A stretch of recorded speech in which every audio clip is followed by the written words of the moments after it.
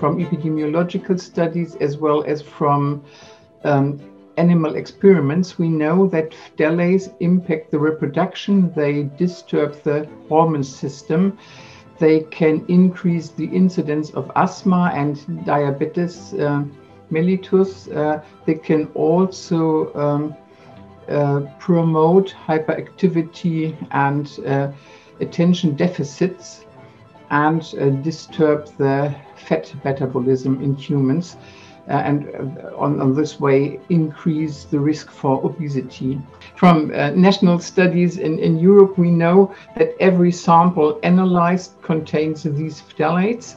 That means there's no person without any phthalate exposure.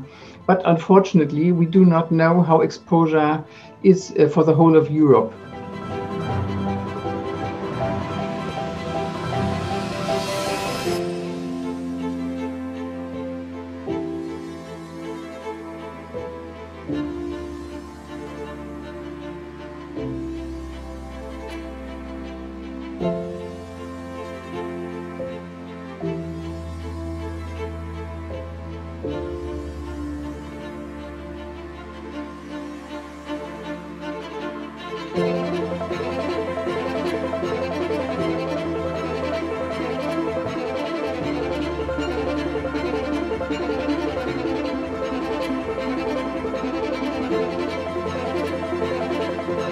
Over the last 10 years, the European Union has taken many measures to reduce the exposure.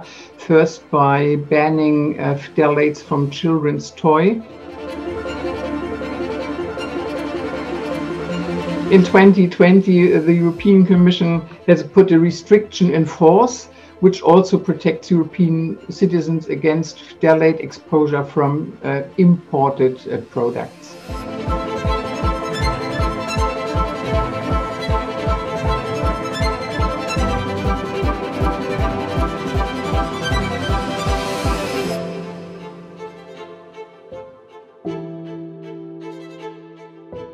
Thank you.